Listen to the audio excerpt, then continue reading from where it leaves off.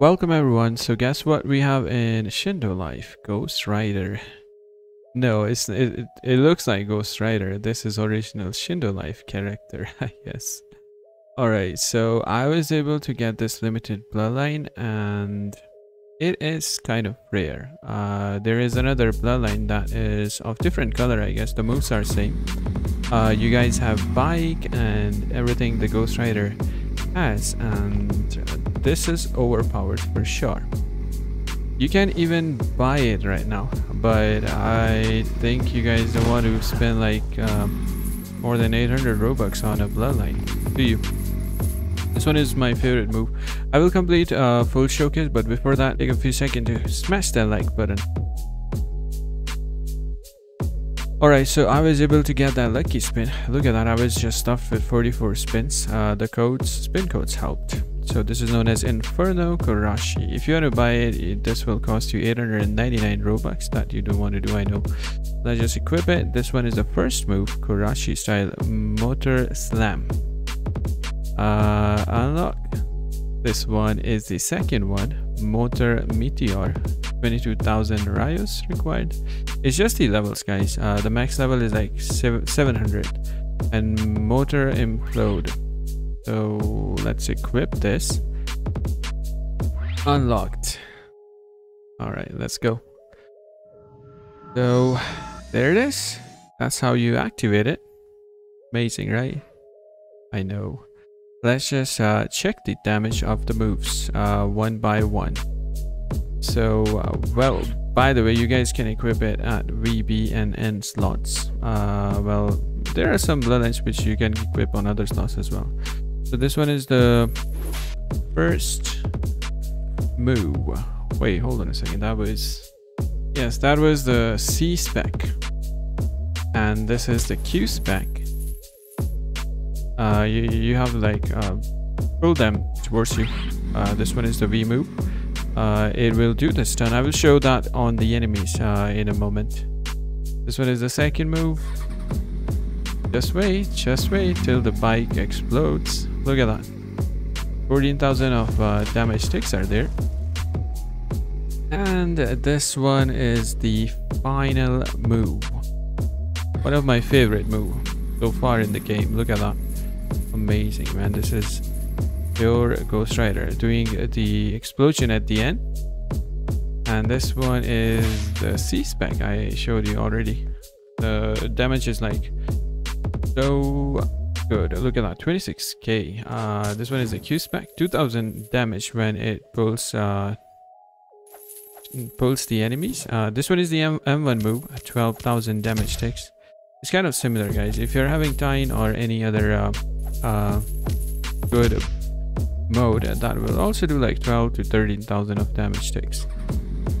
And this one will do the stun. I will show that on the enemies in a moment, don't worry. And the second move, the explosion, 14,000. Oh man, this one is good. By the way, if you want, you guys can use this bike to climb the mountains as well in the maps. And the final move, of course, this is, look at that, doing 3,000 of damage ticks and the explosion at the end. I cannot see that damage, but this is good. I will show that on the enemies. That will like kill them real quick. This one is the M1 move. Won't take much time to kill them. Look at that, dead. But mission completed. All right, let me try other moves at the enemies. So this one is the Q spec. That will pull the enemy. And after that, you guys can use the combos. Look at that, dead. Easy, right? Let's just use the C spec. Wow, 26,000 damage ticks. Amazing, isn't it? Look at that. A powerful whip of chain. Wow, mission completed. Let's try the other move. Well, the V move. So this was what I was talking about. This is what I was talking about. This is gonna do the stun on the enemies. We'll do some damage as well, and then you guys can take this bike up on the mountains as well. Watch this. And one more time, dead. Look at that bike, man. This is so amazing. The second move. So wait, I was expecting stun on this one as well at first, but okay, it doesn't do anything. Just the explosion at the end with good amount of damage right there. I would recommend just to be around the enemies when you are like starting this bike, because you're gonna get some damage. This is powerful. Just make sure that you are like slightly away from them. Right, when it's time to the for the explosion, then just go near the enemies and you will kill them. Mission completed. Let's just try the final one. My favorite move. Look at that.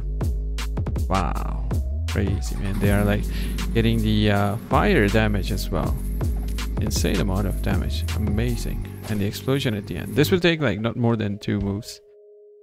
Let me try the second time as well. And there you go. They're gonna die. Yes, they will. And dead. Mission completed. Turned into scrolls. Amazing. So this is the bloodline that was introduced in this update. There is another one as well, guys. That's just a different color, I guess. I hope you get this one as well. If you want to go for the Robux, well, let me tell you, this will be worth it, because I think they will remove it after some time. There are a few more bloodlines that they have like removed, I guess, because this is limited. So I hope you get it in your spins. By the way, if you need help with the spin codes or the scrolls, you guys can go to alta.com.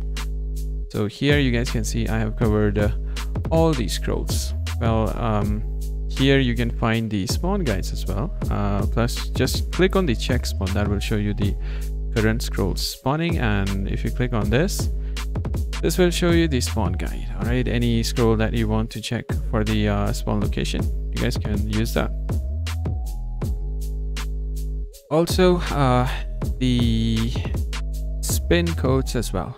I always like update it whenever there are like new codes, and you guys can use these. Well, currently like we have these active codes.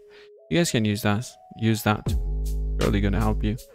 Also, this is based on the EST clock, and if you want to join the Discord community, you guys can click on this, and this will take you to the Discord invite. And here we have Shindo codes, and our scroll masters, they do post the scrolls here in Shindo codes every day.